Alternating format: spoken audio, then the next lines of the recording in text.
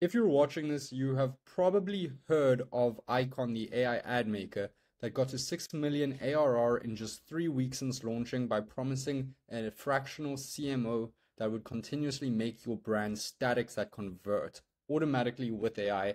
And we have just done that completely for free. So instead of paying them $400, here is the workflow I just made in the last 2 days, what I've ever done N8N before. And I generally have nothing to sell you because I don't even do N8N. I don't have an agency. I run my own e-commerce brand, and that's my only business at the moment. And why I'm showing you this is just because I think it's cool, and hopefully you retweet this, you like it, and I get more people following me on Twitter, and maybe down the line I end up utilizing that following. So if you like this, I'm giving you a lot of source here. This took me literally hours to make and figure out, so it would be quite appreciated. I'm going to start off by running this entire workflow so you can see exactly how it works. So to start off, I'm using a brand called Respire. I use them for another tweet I did with ads, and I just decided to use them again. I've got no affiliation. I don't even know who they are. I just came across it on H one day. So here's my product image. And essentially how this works is it takes statics, it takes ads you like. So you have an inspiration folder, whether it's competitors or whatever, you have your own inspiration folder and you have your product image. And it's going to put the two together and make you your own statics, which is my exact workflow I do manually on ChatGPT. And now I've automated that entire process. So here you can see my ad inspiration file. I've just got one in here. You can put as many as you want. My setting is for up to 50. I'm using this one ad I found on Twitter that I really liked by Alex Cooper. I used it also in my tweet, so I just thought it would make sense to put in here. So you have two files, an ad inspiration file, and you have your product image file. Don't do anything yet. I'm going to run you through how I built this flow out. So over here, what I'm going to do is I'm going to test flow. I'm going to run you through it, like what's happening right now. So right now it just went into our ad inspiration file and it's generating a templated prompt of what it saw in our ad inspiration file. So it's looking at that inspiration and it's basically creating a template of a prompt that can be applied. Now it's doing the exact same thing in our product photo. So if we look here, you can see it created a visual style overview prompt explaining sort of what it is there and how it can sort of use this, how it can adapt this prompt for other images. And now here it's done the same thing. So you can see this product image is featured package labeled Respire. So it's analyzed the product exactly. It's created mouse strips so you can see what the product is. The minimalistic design and soft color palette evoke a sense of tranquility, simplicity, and cleanliness. So now it's putting the vibe of the product across for what it's going to make in our ads. Already pretty crazy. Now, what this one does is it consolidates those two pieces. It consolidates the template from the inspiration file and the product image, and it puts it together in a sort of long brief of everything. So you can kind of read here, mouth, your breathing, respire, better life, healthier, tranquility, nature, whatever's here, it's sort of got our exact vibe perfectly. Just from what I showed you, just from those two files. I haven't done any backend stuff except press execute. So now here, we've broken it up into 10 images. You can make as many or as little as you want. I've set the default to making 10 different images. So based on that, it's broken it down into 10 net new concepts, 10 net new ads, which we can even go into Canva and make a bunch of different headlines. So if I look here, if I pull this table up, you can see here's 1, 2, 3, 4, and it's created the prompt for everything we need here. Now, what it does is it simply creates an image one at a time so we don't overload ChatGPT's API. And so it's going to create the first image. There, the first image is done. So you can see it's created the first one and now it's looped back and it's busy creating the second one. So let's look at what image it made. So here it is. We've just created this with AI. And yes, the caveat is I need to go test the prompt. So you can see the product image is a bit off. The ad itself, the background, the text, the actual vibe of it is perfect. Like this is perfect. It's really, really good quality. If you've done any AI generations, this is really good quality. The one thing it needs though is a little bit of tweaking to make the product image better. I agree. That is simply, if I go back to our workflow here, and I'm going to let this run and generate our ads while that's happening.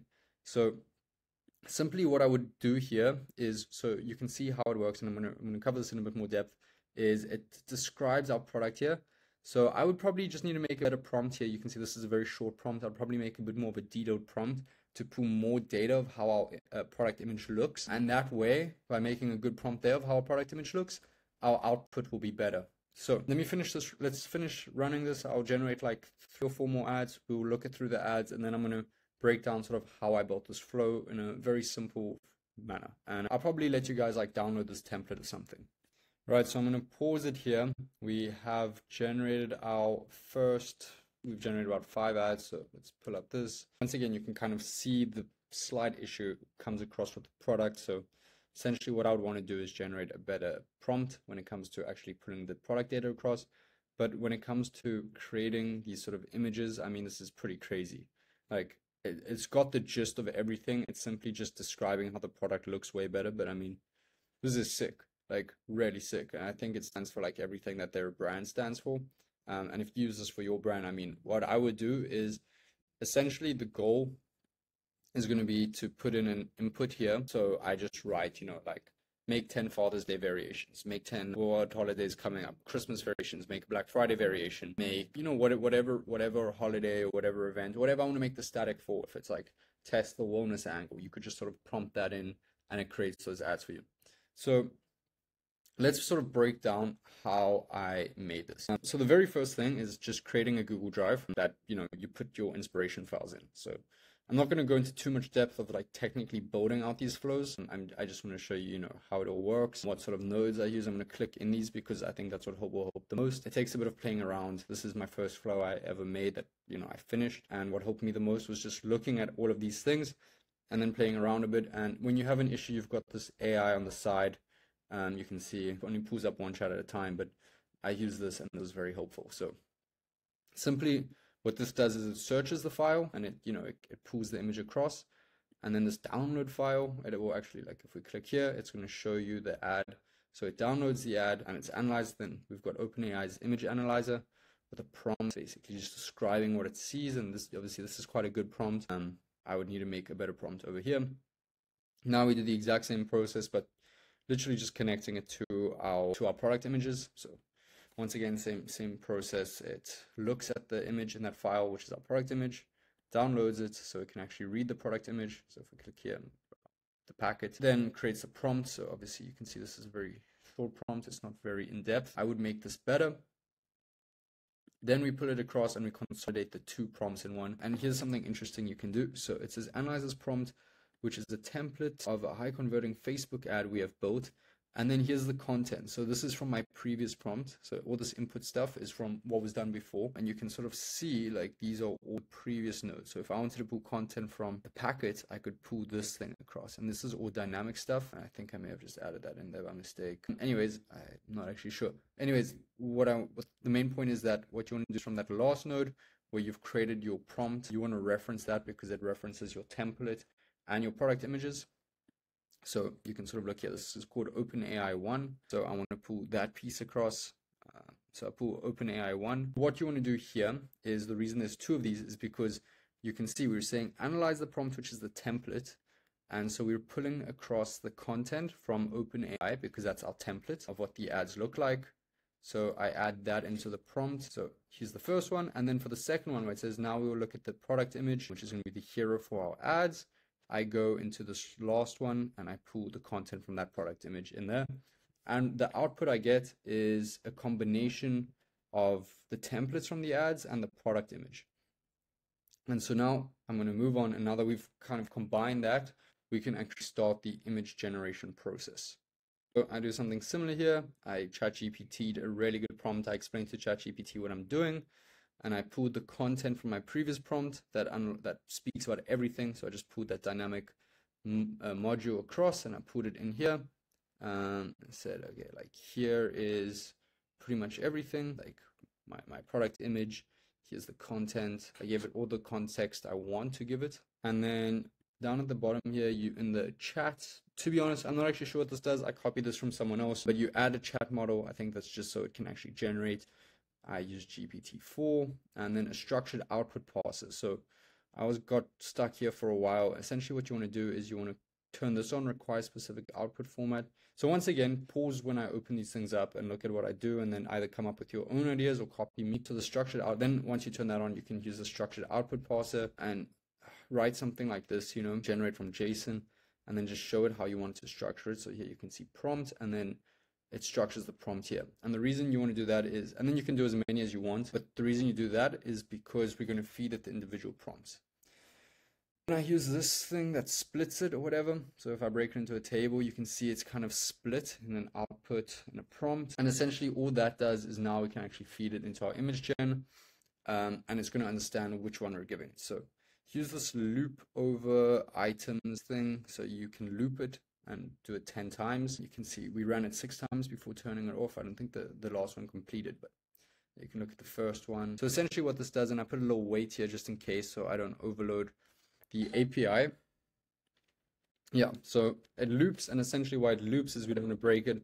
I've got a little weight variable here. I don't know if it's necessary to make it shorter, but I don't want to overload my HTTP request. So now what this HTTP request is, what I didn't realize is that if you actually want to access ChatGPT's image gen like 4 model, you have to go into their API yourself. And so on N8N, you can access OpenAI, but this won't give you, their little node won't give you access to ChatGPT's image gen. Fortunately, I'm not going to show you how to do it. I struggled with this also, but if you go on YouTube, it's actually all there. And once you find the video, a good video, go watch this video here. Highly underrated, this top one here. Connect HTTP request to OpenAI image generator in N8N. Search that. And so if you click into this, what that HTTP request does is it actually generates, I think if we click here, so this is the image, but it's in like some weird code format that as a human you can't read. And so you just need to convert that into an image. So you go to this convert file node, you can just search convert file, and then once again copy everything I've done here. It basically just converts it into an image. So that all this weird text can now be seen as an image. And then simply add it to a Google Drive. It's going to add the image in, put the drive you want it to add into, and then loop that. And over here in this one, you tell it how many times you want to do this. 10 outputs. It's going to loop 10 different things. It's pretty good with understanding what you want to do there. And that's pretty much it. Really, where you're going to get the biggest benefit now is changing the prompts. Like I said, I could change this image prompt, and the image quality will come out way better, which is the only flaw right now, is the image quality is not as good, and it's not a flaw in the system. It's a personal flaw I made just by not putting enough effort into that prompt. So I'm going to go now do this for my own brand, change up those prompts. And the only thing I want to do is I want to be able to connect this to WhatsApp. So this trigger, I am in a test workflow. So when I press test, it runs the thing. I'm going to change this trigger to be a WhatsApp trigger. So I have my own N8N AI ads agent on WhatsApp, and I'm going to be able to send it a message saying, hey, create a Christmas variation. And then it's going to create 10 variations of ads for my brand for Christmas. And then the only manual thing you have to do is simply you just have to compile your own product image. You have to put your product image and do your own ad inspiration. So in this section, your ad inspiration, I've just got one for now. I'm probably going to add like 10 or 20 ads I really like from Atria. If I find statics that I find really cool, I'll put them in here. And that's literally all I'm going to do for my product images. And I'm going to hook it up to my WhatsApp. So on my work phone, I can send a message like, yo, make these images. It's going to get added to my Google Drive, and then just put those into the ad account. I don't want to share too much of my personal information. I've just downloaded the JSON file for this.